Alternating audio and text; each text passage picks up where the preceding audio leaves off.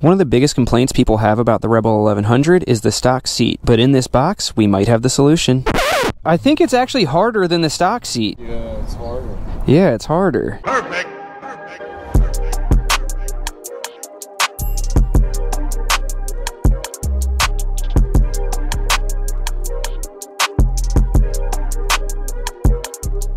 Welcome back to Life of Birch. This is Birch, and today we're replacing the stock seat on the Rebel 1100. Now, like I said, lots of people complain that the seat isn't very comfortable, but if you've seen the video where I talk about my favorite features of the 1100, the seat is actually one of my favorite parts about it. Not necessarily the comfort, but the features that it has, such as the helmet lock, the storage underneath, all that kind of good stuff. But of course, I'm sure you know, Honda offers the upgraded custom rider seat, I believe it's called, which is the fancy diamond stitch seat. So we got that here today. It just came in, and we're going to throw that bad boy on, go for a quick ride, and see if it's any more comfortable. So let's open this thing up and see what it's like. Now, before I open it, I guess I will say my biggest thing about it, like I said, I'm not even concerned about the comfort. I think the stock seat is actually decently comfortable. If this is more comfortable, that would be great. I'm hoping that Honda didn't just put a fancy new cover on it and charge an extra $100 and something. I'm hoping that it's actually a little bit more comfortable. But my biggest concern past that is the fact that it's actually going to have the same base to that seat, so that it's still going to have the helmet lock. Because that's the main reason why I wouldn't want to get an aftermarket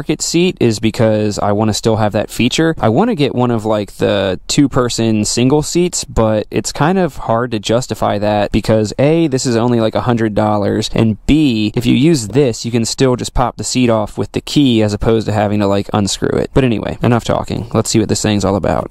I gotta be careful because I don't want to like accidentally cut the seat. Alright, the moment of truth. What's it gonna look like? Ooh, so we're seeing the bottom of it first, and this is a good sign. It's the same exact seat bottom. It has the hooks right here for the helmets, so that's awesome. Yo. Okay. This is actually better quality than I was expecting. It looks thicker, too. That looks really good. Now, this isn't real stitching. This is just like stamped PVC or whatever it's considered, so I was really skeptical that it would be good quality, but it actually feels like really good quality, especially for only like $100. And then it has like the other fabric here, just like how this does, but you can see the stock one has like this texturized thing to it, and this is almost like a fake leather. Wow, dude, this is gonna look so good. Same size. Looks like it has like a wrinkle in it, but that's fine. Sure that'll come out. And this one, you can see the stock seat. Hopefully you can see it has like air in it almost, like between the actual cushion and the liner. It's like stretchy and has some air. This one doesn't seem to as much, but this one does seem softer, I think. Only one way to find out. This is the easiest install you'll ever see. Step 1, insert the key and push it all the way in. Step 2, turn it. Step 3, the seat pops off. As you can see, the bottoms are exactly the same. The foam looks to be a different color, so I don't know if it's softer or if it's just happens to be that way, but anyway, let's throw this one on and see how it looks. Should go on just as easily as that one came off. It's not locking in. Is the key still turned? It's not locking in. Is this user error? Oh, there we go. Just had to push down on it a little bit.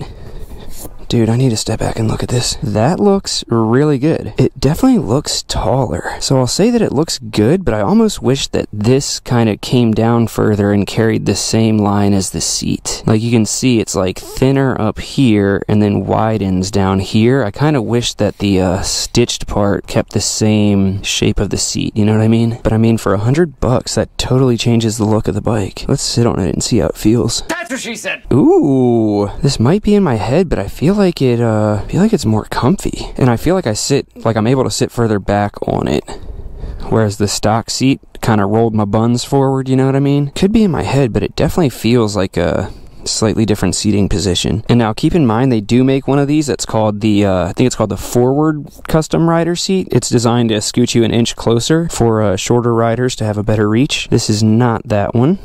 Oh, well see, now that it's actually on there, it kind of does have that air cushion in between the lining and the padding like the stock seat did. I will say, maybe I didn't notice it with the other one, but it seems like there's more of a gap here than with just the stock one, which is kind of concerning because when I washed my bike last night, even just with the stock seat, I noticed that I sprayed the bike down and then I popped the seat off to get some microfiber towels from underneath it, and when I popped it off, the towels were wet, like water got through here into the storage, which is kind of concerning because obviously I want to store my documents and everything down there and I don't want them getting soaking wet. Now that I noticed that, I can't unsee it. Let's pop that off and put the stock one back on to see, because like I feel like I can almost like see these bolts a lot better too. Pop this boy on. No, I lied. It's the exact same. Alright, so let's throw that seat back on, and then instead of just doing like a baseline of like, oh, I sat on it and it felt better, we're going to throw that one on and we're going to go for a quick trip to get tacos, because this is Life of Birch. If you've seen the channel before, you know we're all about going on rides to get tacos, and if this is your first time watching the channel, make sure to subscribe, because you're going to see a lot more of this bike and a lot more tacos. Yeah, it's definitely harder to click in, but it still does it. But yeah, so anyway, the taco place is like 15 minutes away, so we'll hop on, do a quick little like half-hour road trip to get tacos and come back and see what it feels like on an actual ride. Alright, now let's get all this stuff cleaned up and on the bike in 3, 2, 1. And just like that, we are in the thick of things. I've only really pulled out of my neighborhood so far, but I want to say the seat actually feels almost like firmer than stock. That might not be a bad thing necessarily, because I feel like if you're on like a soft seat, after a while it kind of like breaks down and like your butt starts digging into a little bit. So maybe with this firmer seat it'll kind of last longer before you start getting that like uncomfortable feeling, but I guess we'll see. Also, I just installed the Two Brothers exhaust. If you haven't seen that video yet, definitely go check that out. I literally did that this morning before putting the seat on, and it sounds so good. Woohoo! So yeah, that'll be the video right before this one. Go check it out. There's normally a pretty big bump on this bridge, so let's see how it feels with this seat. Huh, okay. Might be in my head, but it feels like it kind of cushioned my booty a little bit more than usual. Alright, so we haven't been out too long so far, but I gotta say, so far I'm kind of like torn on if I like the seat or not. It definitely feels firmer than the stock seat, and like, you know, I only have 1,000 miles on the bike, so it's like how much can the stock seat actually break in over 1,000 miles? But also, like, I feel like I remember how it felt before breaking in, and this seat just feels firmer. It's just weird because like part of my brain is saying that it's a firmer seat, and the other part of my brain is saying that it's more comfortable over bumps. Interesting. Alright, I'm not going to bore you guys with the full ride going to get the tacos, plus I want to kind of have some time to not worry about like the video and just worry about focusing on if I like the seat or not. So we're going to do a quick little teleport to the tacos, eat them up, and then we'll get back on the road and see how we feel. So we will teleport to tacos in 3, 2, 1. Oh yeah, if only it was actually that easy. Let's dig in and then we'll hop back on and talk about my impressions so far. Oh man, that was delicious as always. Taqueria El Primo, always coming through clutch. Now, as I was eating, I had plenty of time to sit there and kind of look at the bike, and the more I think about it, I'm not sure if I'm a fan of the seat. I don't know if you can tell like from the GoPro, but it's like, I don't know, almost like too puffy or something like that. Like it just looks too rounded. Like it puffs up, it just looks like a, I don't know, like a puff ball. And like I said, like this doesn't really follow the lines of the seat like it should. When you push it down all the way, it kind of does. So like maybe it follows the lines when you're sitting on it, but that doesn't matter. Most of the time people are looking at it is when it's just sitting there. And I think that's part of what like makes it have kind of the puff ball look, is that it just needs to follow the lines of the seat and not look like as rounded. I don't know, maybe it'll grow on me. Let's get out of here and talk about it more. So like I said, I'm not entirely sold on this seat just yet. Granted, I've only been on it for like, I don't know, 20 or 25 minutes, but I was expecting to fall in love with it immediately, and that didn't happen. It looked like it would look really cool because of like the stitched look, the diamond stitch look, whatever, but it just looks kind of like